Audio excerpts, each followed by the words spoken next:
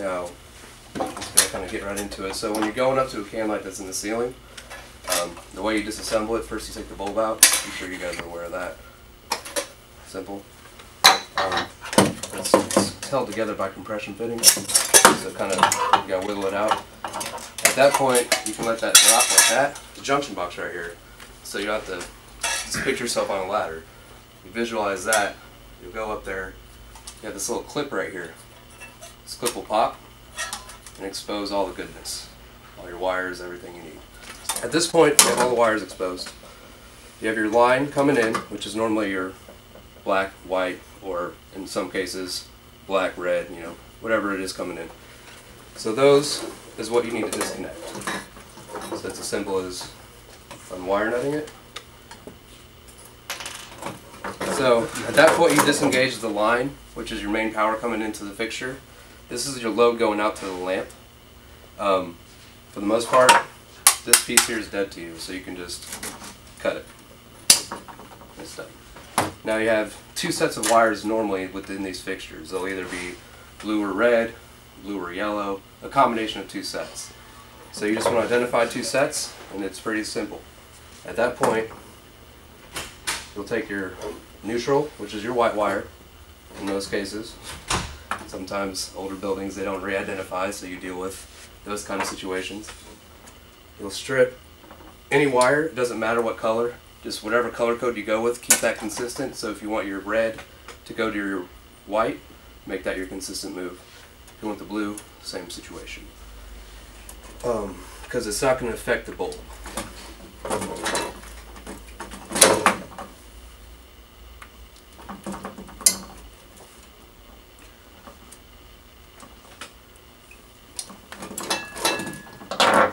And then let's go ahead and strip the other set of wires as well.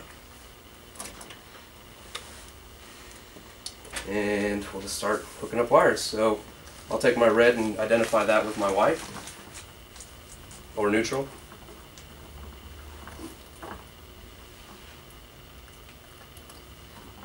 Let's tuck that in there. Take my black and I'll identify that with my black, my blue, which is my hot or line.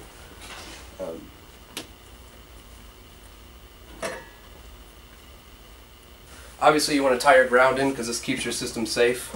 So the green wire just gets tied into the box, which is your equipment ground.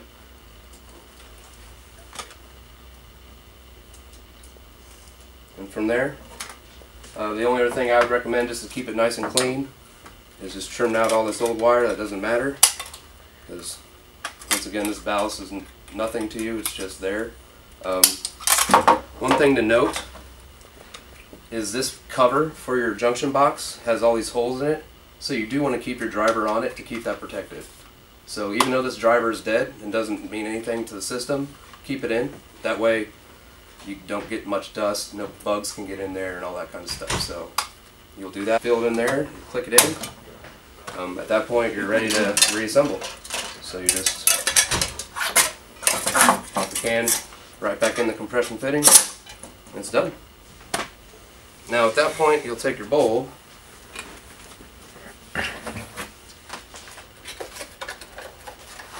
nothing needs to change within the lamp holder at all. The only thing that you're messing with is the junction box with a little bit of wire. So you got your bulb. And you pop that in there. Like so. And it should spark up. Hopefully. There you go. That's your LED. Pretty simple. It's pretty cut and dry, pretty much bypassing the ballast and running directly to the lamp holder.